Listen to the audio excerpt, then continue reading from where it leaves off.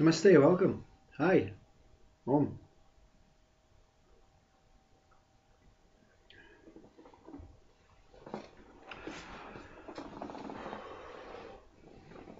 Ego is only to be punctured. That's the good news, you see. You cannot remove anything which has no value. I mean, even if you were to destroy a mountain, it may take minutes, hours, days for it to completely subside, even with the biggest amount of dynamite. And where will the remnants of the mountain go, you see? Where will it go? Even if the explosion was so vast that it blew the mountain into the air, where would the mountain go? The mountain still exists somewhere. There are fragments of the mountain that exists. Nothing can be permanently removed, you see. So even the experience of awakening being over in a second, what was over, the thing that was destroyed, the ego, where did it go, you see? It didn't just disappear, you see. It has no value anyway. So if it has no value anyway, what was the point of worrying about it in the first place, you see? But now that we're all worried about this ego is worried about itself because it is taking humans to destruction. It is taking the civilization of human beings to destruction. So it is worried about itself. And it's no value. But it must have some value, you see. Ego has to have value.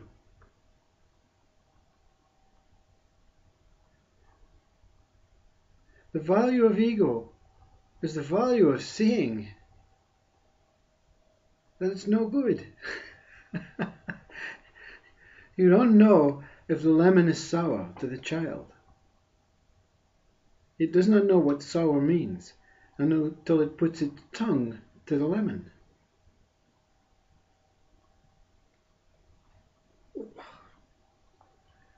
I don't like that. It's sour, you see. What does sour mean? It means... So the value of ego is exactly the same value as God. The same value as everything. That is why it wants to remove itself. But it knows that the body and mind are useless without it. We need some kind of identity, whether it is a visual identity, whether it is a hearing identity, whatever it is, we need to know that we are separate. But when we become overly separate, we're unbalanced. We're completely unbalanced. So ego, whether it is punctured and it slowly deflates and takes years, or whether it is blown up with dynamite, it doesn't matter, you see. The only thing that will appear different is the experience. One is being and one is being... Both are valid, you see. And both cannot be denied. One day you go into the roller coaster and you want to go around the big wheel. You want to experience that. The next time you want to experience the whole ride, you know. You want to experience just being free, you see. No two experiences are the same.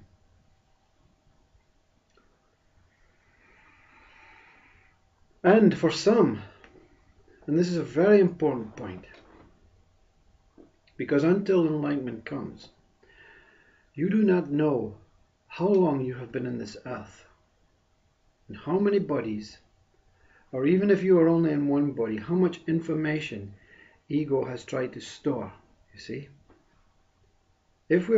Let's take it hypothetically, we only live once in a body. Two people, same age, 40 years old. Both went to same school. Both had similar parenting. Both had similar upbringings. Like very identical. But ego in one is secretly gorging. I want information from there, from here, from everywhere. And the other one is really, taking on so much, Nothing is visible, you see. This learning is not visible. This experience is not visible. So when this ego dissolution comes, it will depend on itself.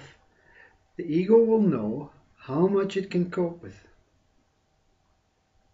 So the one who has been gorging, it has to be punctured, you see, because it's not going to survive the dynamite, The one who is taking, it can be exploded. That's a big explosion, you see. How much air do you put in the balloon, you see?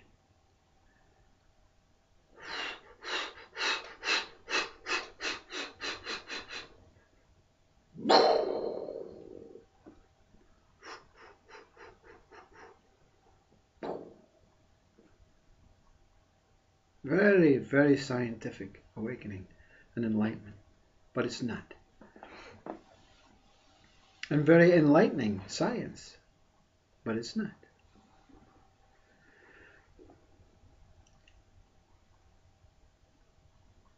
And the purpose, when the balloon has been gone, what remains is what remains, you see. The truth remains.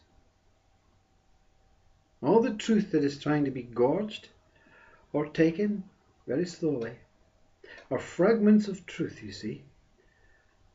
We cannot deny truth anywhere. All fragments of truth, you see. But they can be judged. No, I don't think that's true. It's only, it's not as good as this one, you see. This fragment is bigger, you see. So this one must be truer, you see.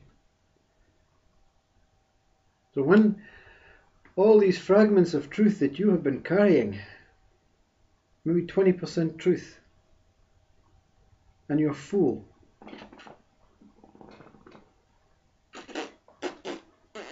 No more ego, please, no more ego, no more ego. Gone. And what remains? All the truth that was already there, that you have been sucking in bit by bit fragments. When you are born into this body as a baby, you are 100% empty, 100% clean. Truth is within you, and truth is out with you.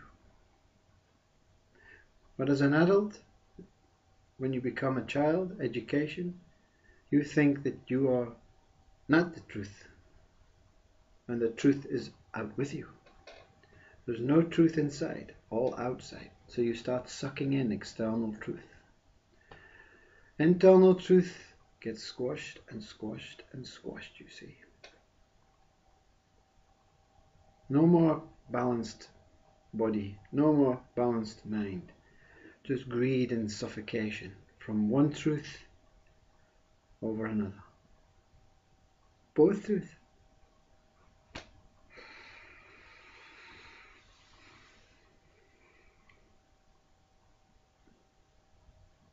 The mind in this one now says this, you see. When there is a reflection of when I was studying, you see, as a child, as a teenager at school, and how difficult it would be to become a scientist, or how difficult it would be to become a very intelligent academic person mind, you see. I was in admiration of all these intelligent professors and people and wow, I'm just going to be like a welder, you know, that's all I'm capable of. Now, intelligence does not exist. The simplest one who lives the simplest life has to be the most intelligent, you see. The simplest one who looks for nothing, seeks nothing, accepts everything. Surely this is intelligence. Can you see this? When it is broken down into this simple fragment of truth, you must be the most intelligent to do nothing and experience everything. Surely. Am I fooling myself? That you have to try and harder and harder and harder and learn and soak up to learn that simply there's nothing to do, and that simplicity is simply here, and you are the simple truth. What is the difference between simple truth and total truth, you see? The same. So why do we seek for simplicity? Why do we seek for freedom? Why do we seek for emptiness, harmony, peace? Surely it's simply here. Am I a fool? Or what?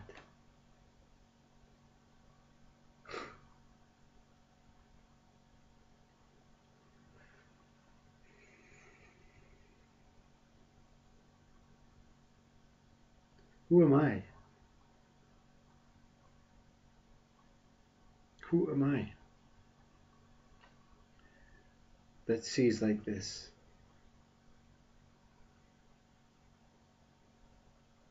I don't know, you see. I simply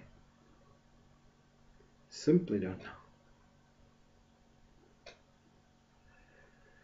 Namaste. I love you.